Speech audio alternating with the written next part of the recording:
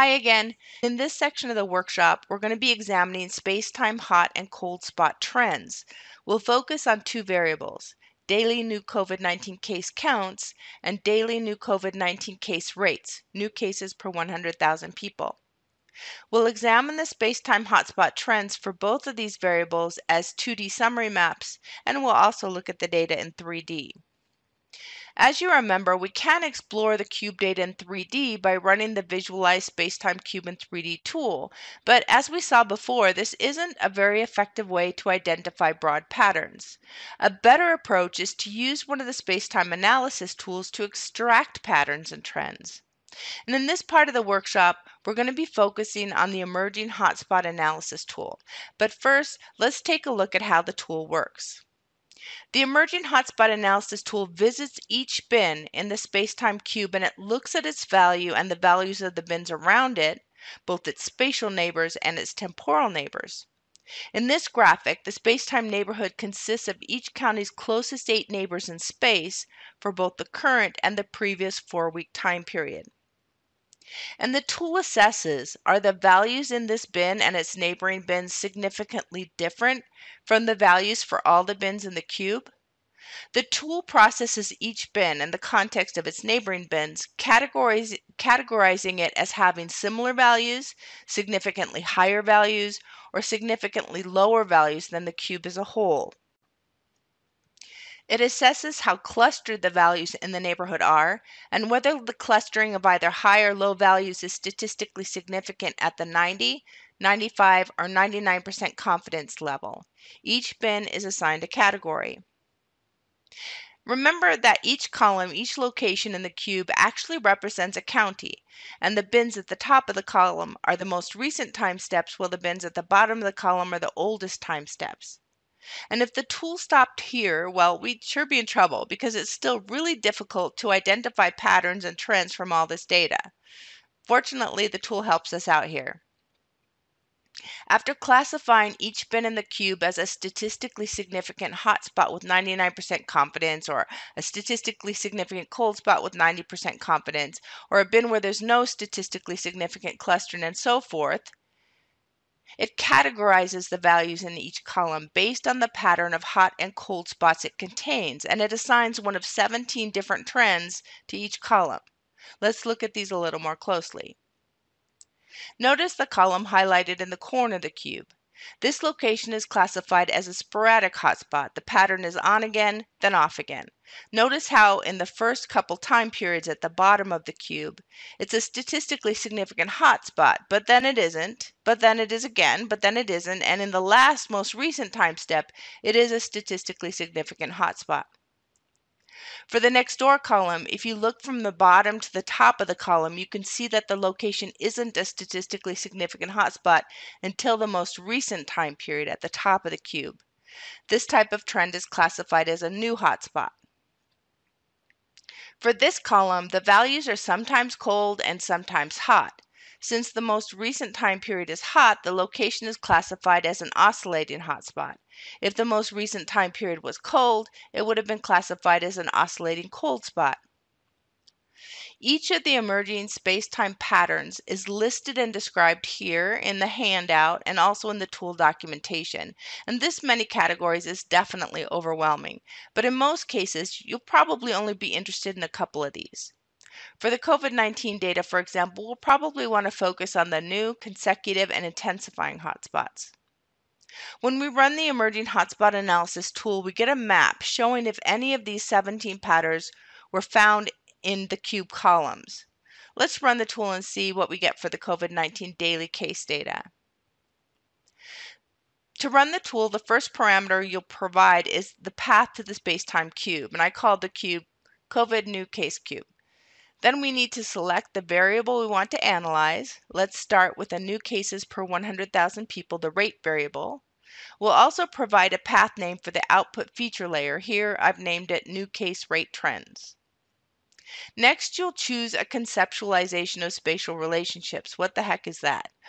That's really just how you define a neighborhood, and it should be based on your best guess about how the features, counties in this case, how the features interact with each other. Since COVID-19 spreads person to person, the ideal conceptualization of spatial relationships would be something reflecting the amount of spatial interaction that occurs among counties.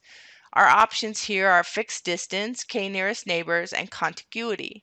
We'll select contiguity edges only, guessing that spatial interaction might be highest between counties that share a border. Next, we define which bins are included as temporal neighbors. Our time step is 4 weeks. We set that counties that share a border are neighbors, and by setting the neighborhood time step to 1, so are those same bins in the previous time step. Finally, you'll select the global window. I said the tool compares each bin and its neighboring bins to all bins in the cube. Well, I lied just a little bit. There are actually 3 choices for what the tool compares the neighborhood values to: the entire cube, the neighborhood time step, or the individual time step. When you choose entire cube, each bin and its neighbors are compared to all the values on all the bins for the entire cube. And this is generally not a good choice when there's a strong trend in the data like we have here. For the COVID-19 case data, we know there were very few cases initially, then more, and finally lots of cases. The global mean for the whole cube is therefore a middle value. The lows at the beginning of the outbreak are averaged with the highs at the end of the year, producing a middle value that all bin neighborhoods will be compared to. A bin neighborhood at the bottom of the cube will be a cold spot because there are no cases yet. A bin in the middle of the cube will look a lot like the global mean value, and a bin at the top of the cube will be a hot spot compared to the global mean. And that's what we see. The counties that show up as new hotspots got to the party late, staying below the overall average case rate until the very last time period when they exceeded the average case rate. The counties shown in consecutive hotspots got to the party a little sooner than the new hotspot areas, and then they too had values exceeding the average case rate for the last several time periods. And the oscillating hotspot counties started off cold with much lower case rates than the average, but then caught up to everyone else. The white counties didn't express a strong trend and were about the same as the average case rate in the last time period. Let's look at what happens when we use a different global window. When you choose to use the neighborhood time step global window, you're comparing each bin to all other bins in the same phase of the COVID outbreak. So a bin in the first part of the outbreak is only compared to all other bins in the first part of the outbreak. Bins in the last part of the outbreak are only compared to all other bins in the last part of the outbreak. By removing the dominant trend, we can focus on how counties compare to each other during the same phase of the outbreak, which seems like a more valuable analysis for the COVID data. The emerging hotspot analysis categories put the most focus on the last time period.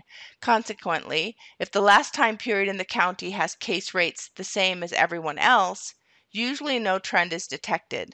We do see some trends here, however. Again, the new hotspots had rates similar to everyone else until the most recent phase of the outbreak, when they exceeded the average case rate. We see counties shown as sporadic hotspots, meaning they exceeded the average case rates, then matched, then exceeded, on again, off again. The consecutive cold spots had lower case rates than other counties, but only for the last several time periods. Let's look at one more global window option. The individual time step is like taking a snapshot of the data at each time period. Each bin is only compared to all other neighboring bins in the exact same 4-week time window. If we want to take action to reduce the number of new COVID cases, this is probably the most appropriate global window for our analysis because it factors out the broad overall trends and focuses on patterns in the most recent time period. Here the tool does pick up a large number of trends, and we can use these trends to guide policy. In the new hotspot areas, for example, it might be time to double down on social distancing, mask mandates, and limiting large gatherings. In counties that are new cold spots, on the other hand, it might be time to begin making plans for relaxing restrictions. It's helpful to view the 3D scene of the hot and cold spot classifications on top of the 2D map as shown here. This helps you really see how the different categories have been assigned. The map on the left shows new COVID case rate trends. The map on the right shows the same analysis for new COVID case counts. Looking at counts is most important when we want to answer resource allocation types of questions. For our purposes, if we were running this analysis in January of this year, for example, we would notice that Chicago has been a hotspot for new COVID case counts throughout the pandemic. In the past couple months, most of Arizona, Dallas, and Miami have been hotspots for high case counts as well. And in Orange County, California, the case counts are intensifying. These are places we would want to make sure we have sufficient resources like testing, healthcare staff, PPEs, and COVID care facilities. In this session, we learned about the emerging hotspot analysis tool and all of its parameter options. We used it to analyze both COVID new case counts and case rates.